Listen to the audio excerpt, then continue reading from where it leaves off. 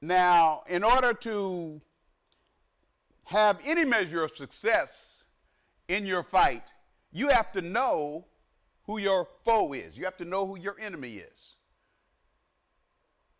Now, let me ask this question. Do you want to defeat your foe? Now, that's rhetorical. Nobody wants to begin a day hoping that they fail. Nobody does that.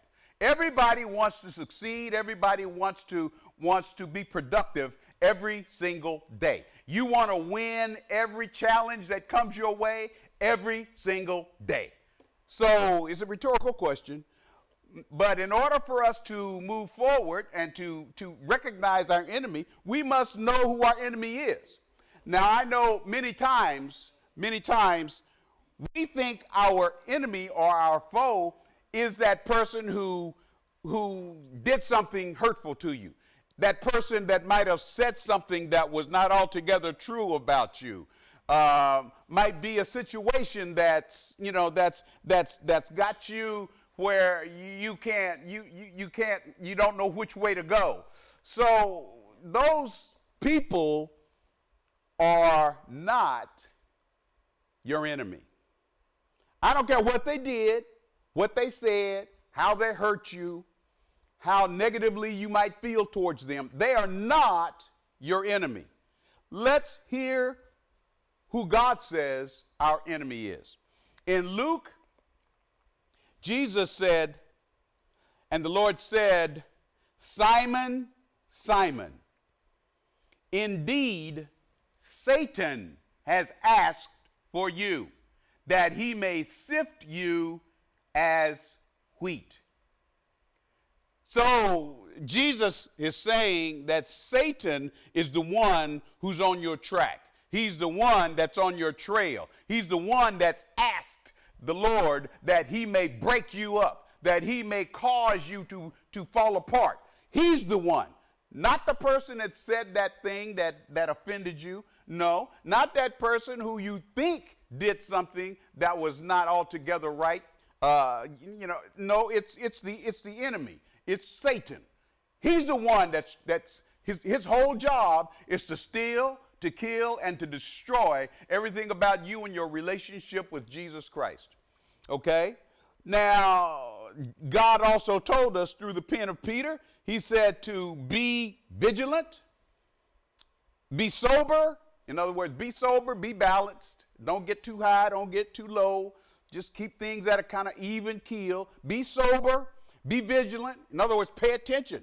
Look and see what's going on around and about you. Somebody is trying to get you, okay? Because your adversary, and in case you don't know who it is, God tells us the devil, he walks about like a roaring lion, seeking whom he may devour. He wants to eat you up. He wants to chew you up and spit you out. That's what he wants to do. That's your enemy. God tells us, don't fear the one that can destroy your body. Fear the one that can destroy your body and your soul. Praise God. So, and the only one that can do that, praise God, is our King himself. So, here we are. Now we know who our foe is. Now we know our foe is not that person who you've been plotting on, trying to get even with, trying to set the record straight with. You're trying to figure out how to give him a piece of him or her, a piece of your mind. Not that one. Not that one. It's the devil. So now that we know who our foe is, we're going to get into it. We're going to ask the question now, how badly do you want to win? Because that's what it really all comes down to. For even though God, through Jesus, has set us up to be winners, he told us he will always cause us to triumph. He set us up to be winners in every situation. We, just like the boxer, must meet some criteria which leads us to being a winner in God's kingdom. So we also, in our spiritual battles, just like the fighter in his natural battle, We in our spiritual battle, the fighter can look across the ring and see who his foe is. We can't. But we have to really develop and nurture the criteria, praise God, that is required for us to be winners in God's kingdom. Guess what? The criteria are the same thing. We just apply them differently. First criteria is passion. Just as for the fighter in the natural, passion.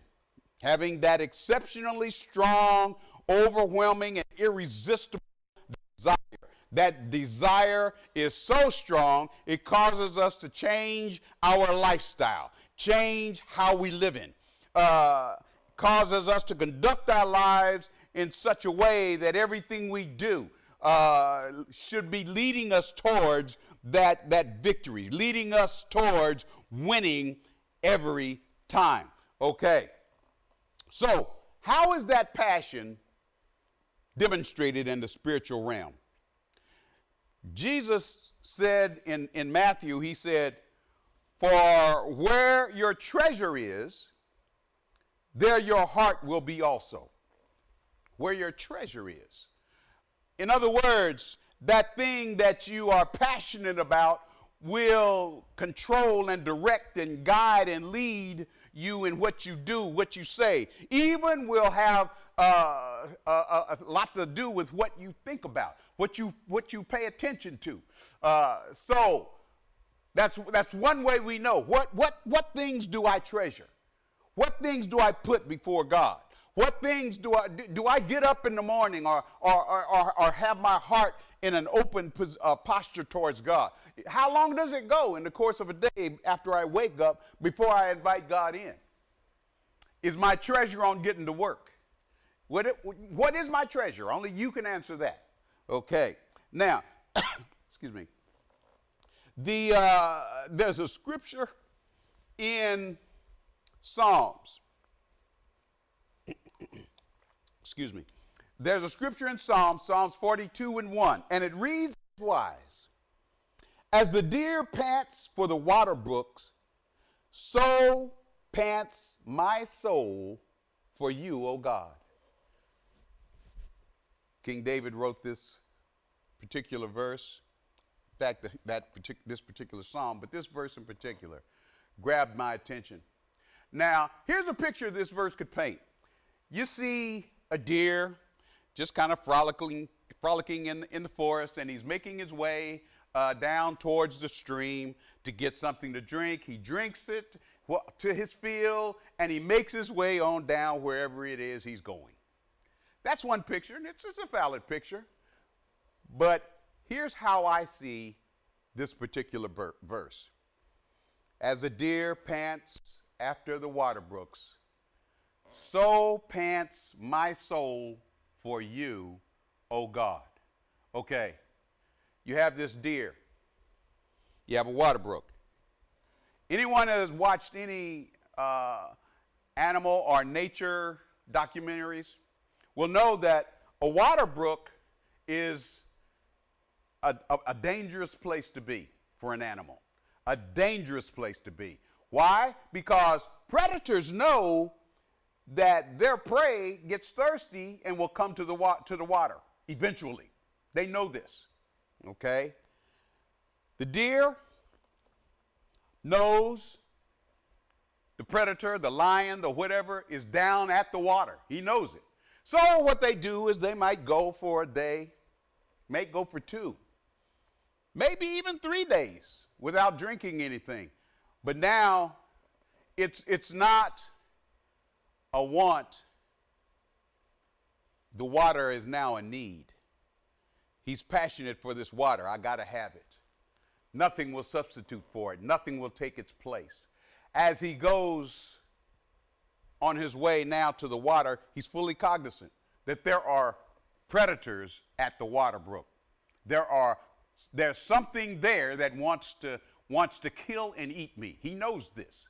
He's aware of this, okay? But as I said, this water is no longer just a desire. It's no longer just a want. It's a need. He has to have this water.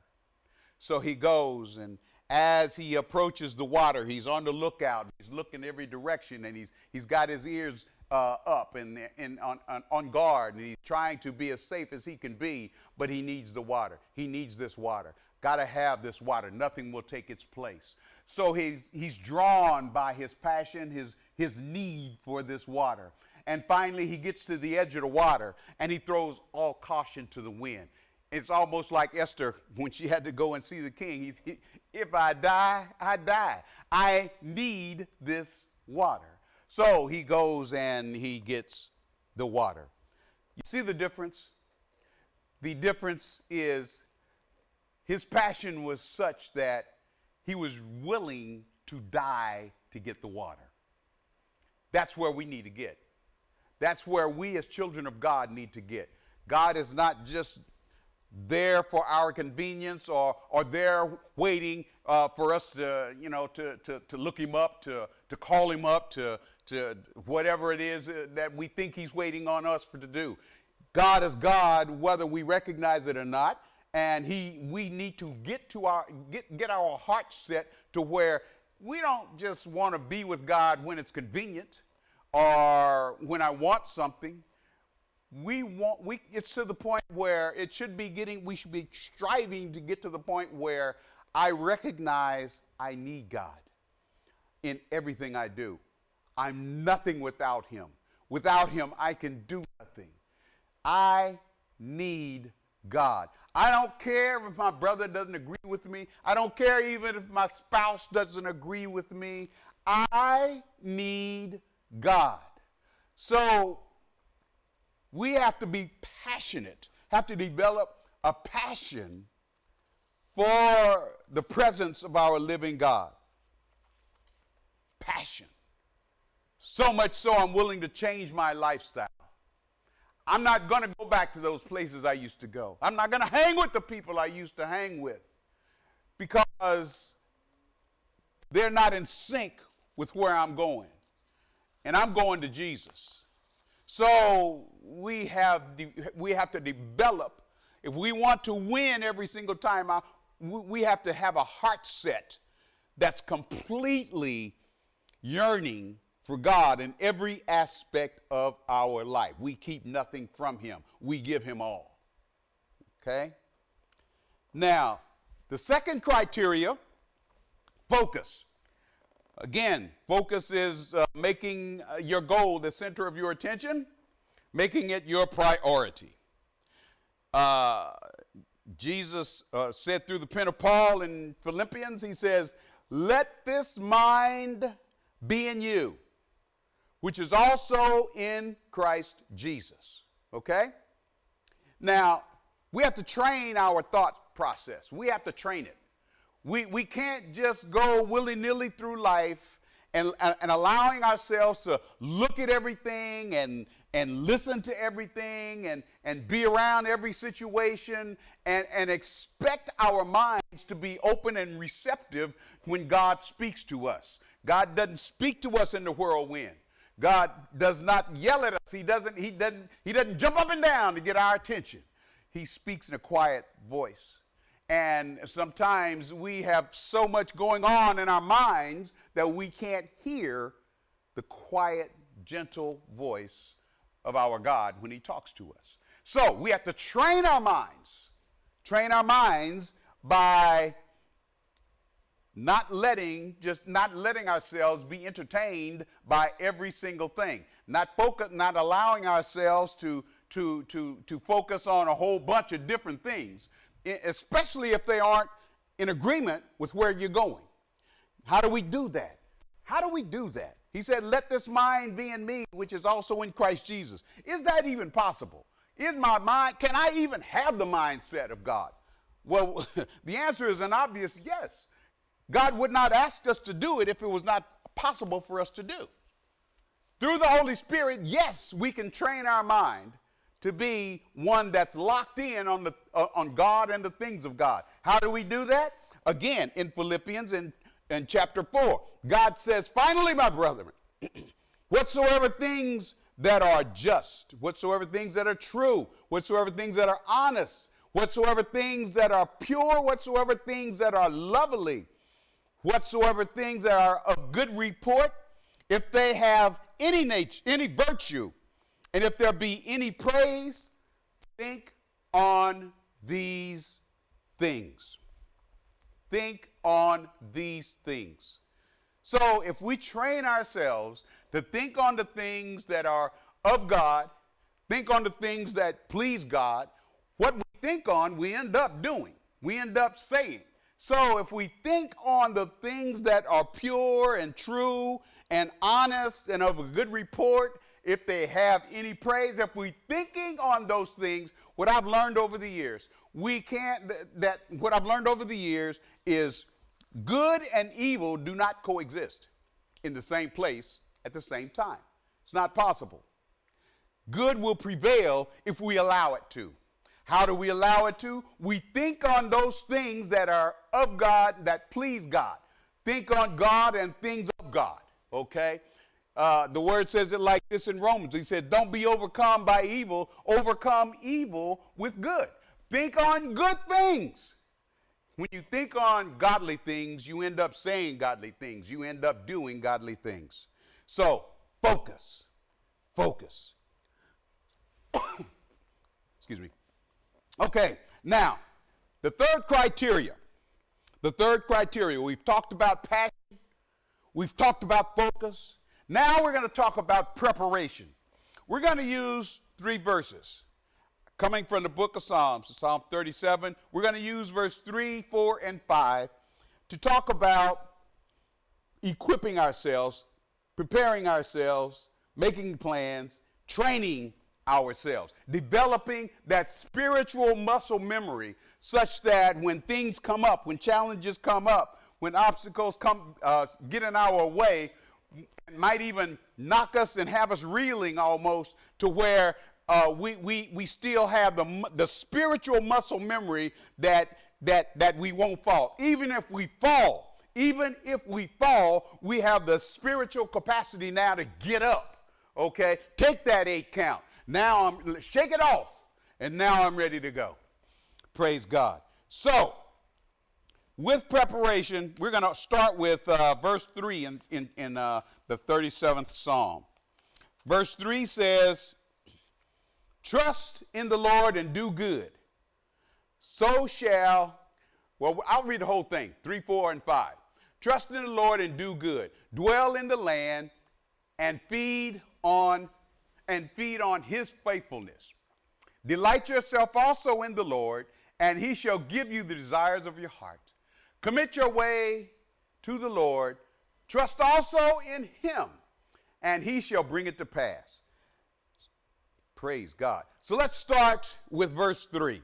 Verse 3 says, trust in the Lord and do good. So shall you dwell in the land, and verily shalt thou be fed. Okay?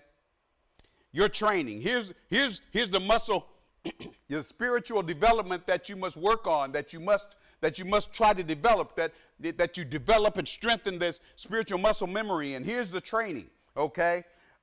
You trust in the Lord, which means you be confident in him, you agree with him, and you rely on him. You trust in the Lord. Now, I heard my brother in the gospel on Sunday talking about trust. Minister King said, he said, God, I hadn't heard it put this way before. He said, God has expectations on us. He expects us to have an active trust. In other words, he expects us to be living our lives every day, and in every situation, we're relying on him. Our confidence is in him. We are not to put him on the shelf thinking or saying to ourselves, I got this. In so doing, praise God, we're saying I'm smarter than God. I'm bigger, I'm better than God. Now, he's expecting us to have this active, non-dormant ever trust in him. And when we have this active trust, here's the benefit. You now have the capacity to trust his word, to believe what he says, to believe his word. Okay? Now, it's kind of like, I look at it like this. If you had any exposure to children that you had influence over, when they're little, they kind of sit on your every word. They trust you. They throw their hand in your hand when we cross the street automatically. They trust you. And because they trust you, when you tell them something, they receive it. Freely and completely. They receive it. So, that's where we need to be trying to get. To where we can trust in God. Put all of our confidence in him in every situation. Okay? Do good. That means to be beneficial or helpful to yourself and to others. Now, when we are doing this phase of the training, you know, in various phases of physical training, you develop certain muscles. You develop certain aptitudes for things, or certain stamina, certain conditioning. So when we develop trust, we work on trust and continuously work on trust and doing good. God says, here's what you'll win. Provision. Okay? And this is how he said it in this verse. He says, you will dwell in the land. In other words, you'll have a roof over your head. You'll have shelter. And you shall be fed. You'll have food to eat. So if we trust him and do good, he'll make sure we have a roof over our head. He'll make sure we'll have the necessities of life. In fact, he says it this way in Matthew 6:31 through 33. He says, therefore, do not worry, saying, what shall we eat, or what shall we drink, or what shall we wear? For after all these things the Gentiles seek. For your heavenly Father knows that you need all these things. But seek first the kingdom of God and his righteousness, and all these things shall be added to you. So all he's saying is, why do we waste so much time scrambling around and putting pressure on ourselves to wear the latest fashions, to eat the finest foods, or to have the finest home? Why do we go through that when all we have to do is look to him? He knows we need things. He knows we need all those things. He didn't create us to try to position ourselves to have the best house, drive the finest car, wear the latest fashions. That's not why he created us. He created us in the name of the Lord Jesus Christ so that we might be his ambassadors, that his will be done on earth through us. And if we are taking care of his business, you better believe he's going to take care of yours. So, that's component number one in preparation. Component number two in preparation is to delight.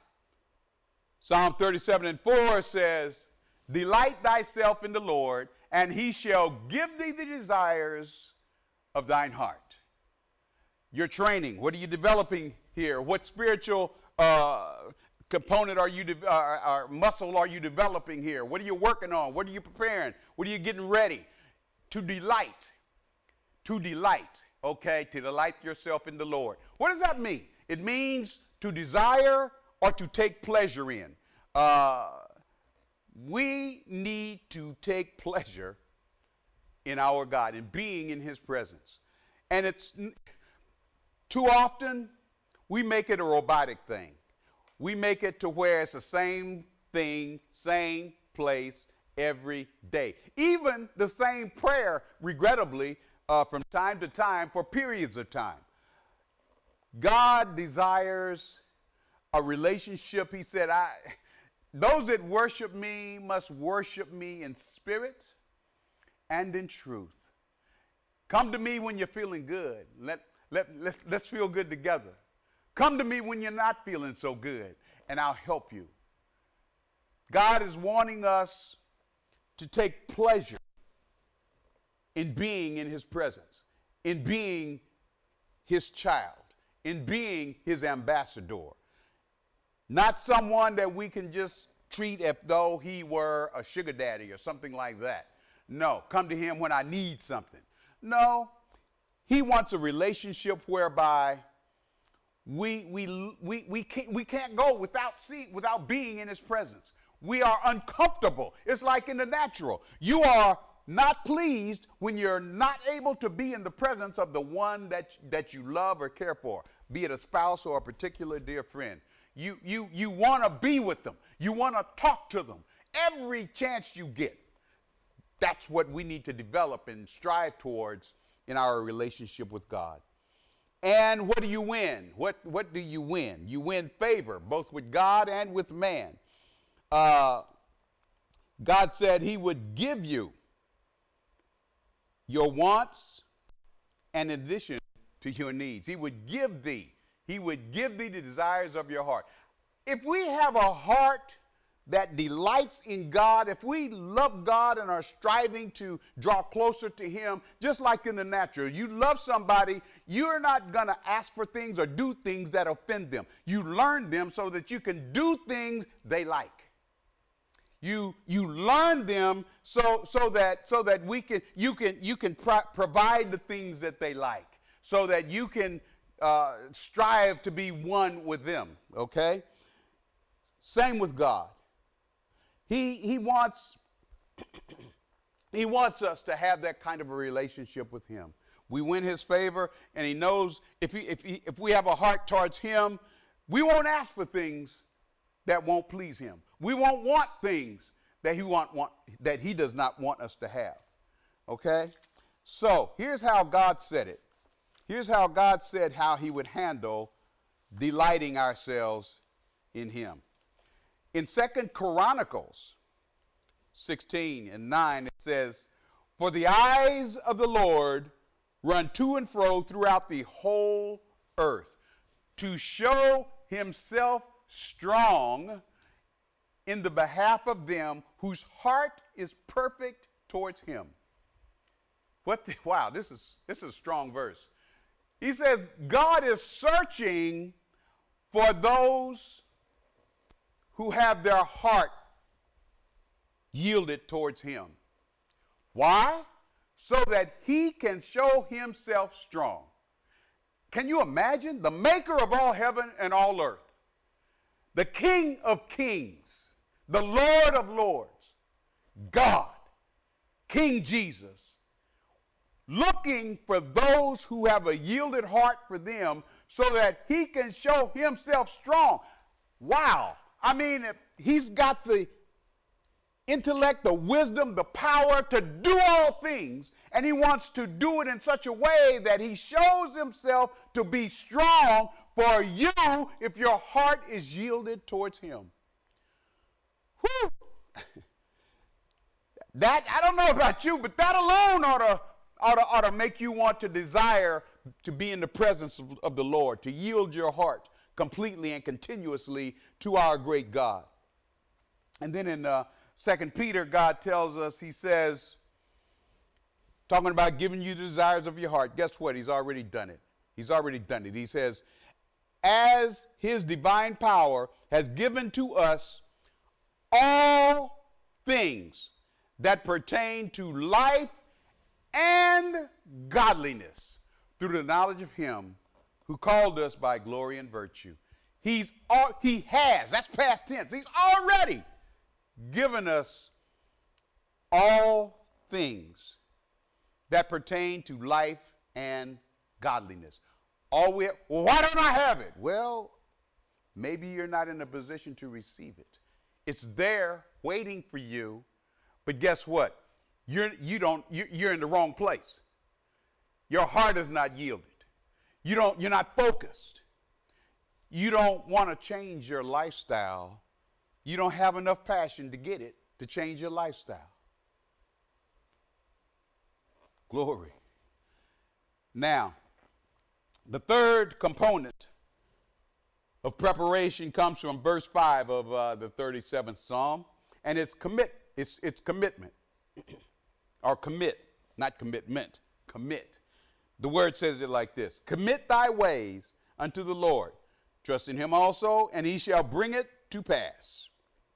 Now, what's the spiritual muscle we're trying to train and develop, prepare, and make ready? It's commit. Now, to commit in this context means, it says, commit thy way to the Lord. It means to, literally, it means to roll over. But what it really, another way of saying it is to turn things over to him, to entrust him. In other words, we sometimes are not in a position to win because we have too much self in the formula to get there. We have too much self, our own plan, our own agenda, our own way of doing things. It's too much of us. God says, I want you to commit your ways to me. Give it to me. I care for you. Now, when we commit to the Lord, commit our ways to the Lord. What's our ways? Our life, what we do. Here's what we win. He says, you do this and he shall bring it to pass. He shall bring it to pass. Now, what is it? Well, whatever the obstacle, the challenge, the opponent, the foe you might be dealing with is an it. My it may not be your it. You might have a financial it. Someone else might have a health issue it. Somebody else might have a relationship it. Whatever your it is, God says, I got it. I'll bring it to pass. I'll deal with it when you commit your ways to me. I'll handle it. You don't have to try to resolve it. I got it. So, here's what God says, praise God, about committing things to him. He said it in Proverbs. He says, in all thy ways, acknowledge me, and I'll direct your path. In all your ways, acknowledge him, and he shall direct your path. In all your ways, acknowledge him. What does it mean to acknowledge him? That means, first of all, to invite him in. Secondly, to listen to what he says about it. Thirdly, to do what he says about it. He says, if you do those things, because there'll be questions you can't answer. There'll be situations you don't have a clue on what to do. I have the answer. I knew the end of that situation before it began. Acknowledge me, and I will direct your path. And then in Proverbs 16:3, God says, excuse me, commit your works to the Lord. Commit is the same commit that we saw in 37 and 5. Roll over, to turn over to God. So he says, if we turn over to him our works, he says, your thoughts will be established. Excuse me, sorry. Your thoughts will be established. Now, what he's saying there, if we, he says, if we conduct ourselves in such a way that everything we do is done unto him, it's done as led by him, it's done to glorify him, and it's done to edify his body. If everything we do, we focus on how do you want me to do what you want me to do. Focus on it. Give it to him. You can plan. You can try to formulate a strategy for the thoughts you might have, but before you do anything about it, you talk to him. You talk to Daddy about it. Is this what you want me to do? You might be burning up inside to do it, but you can tell him, and this works all the time for me. Say, Lord, I really want to do this. I really, really do. I believe it's a good thing. In fact, I believe it's a God thing. I want to do it. But nevertheless, not my will. Let your will be done. I don't want to do it more than I want to do what you want me to do. So if you don't want me to do it, take this out of my heart and show me what you want me to do. Show me how you want me to do it, and I'll do it. So he wants us to commit. He said if we commit our works to him, guess what? He said your thoughts will be established. In other words, if God gives you a task to do, you have no clue how to do it. Guess what? He'll show you how to do it. He'll tell you how to do it. He'll lead you step by step. You take the first step. I don't know what the first step is. Well, just do what I tell you to do. And I got it from there. Okay? So that's where we are. That's where we are.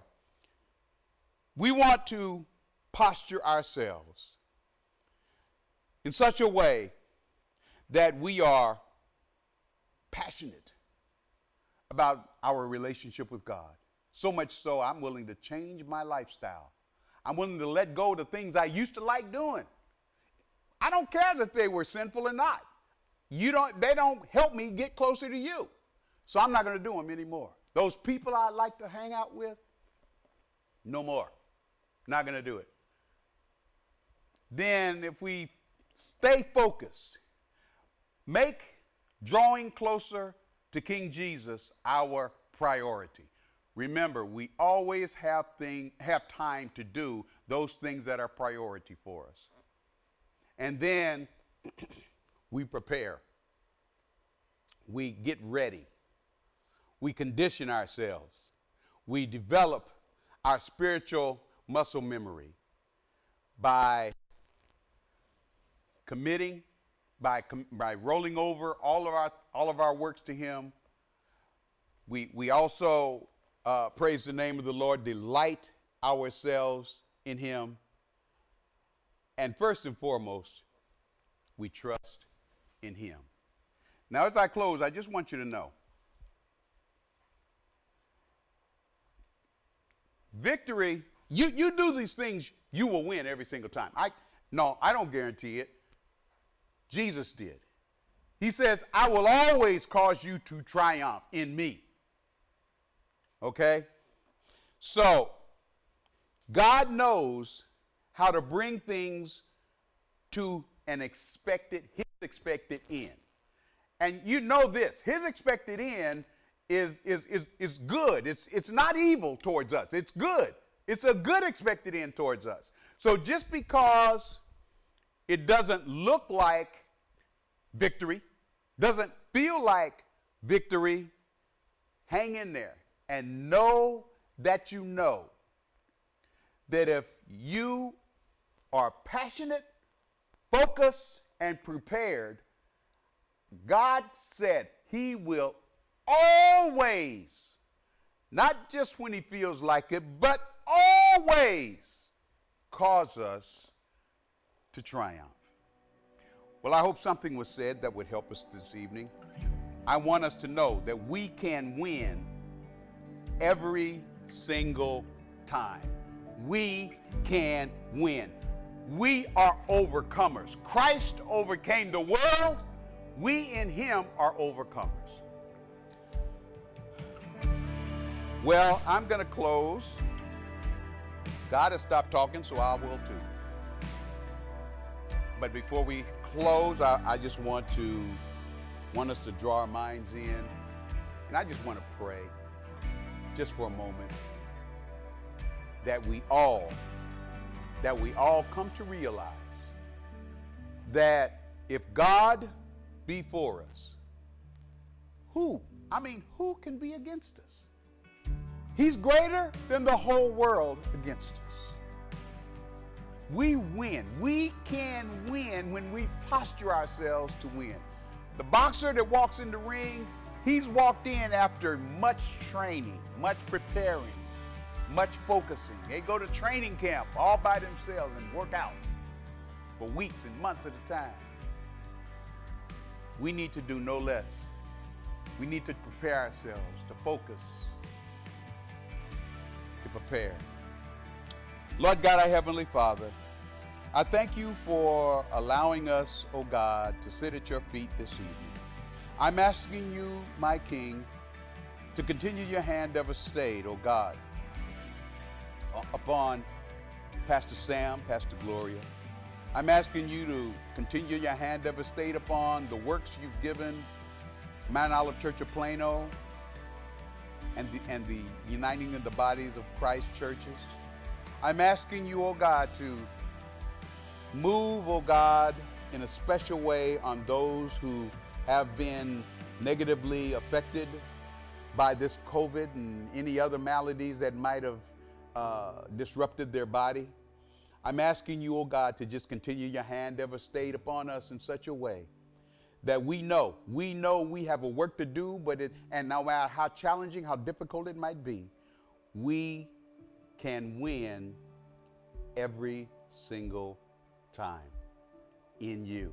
Bless us to be in you. Bless us to stay in you for our own good and for your glory. In Jesus' name, amen. Well, good night. God bless.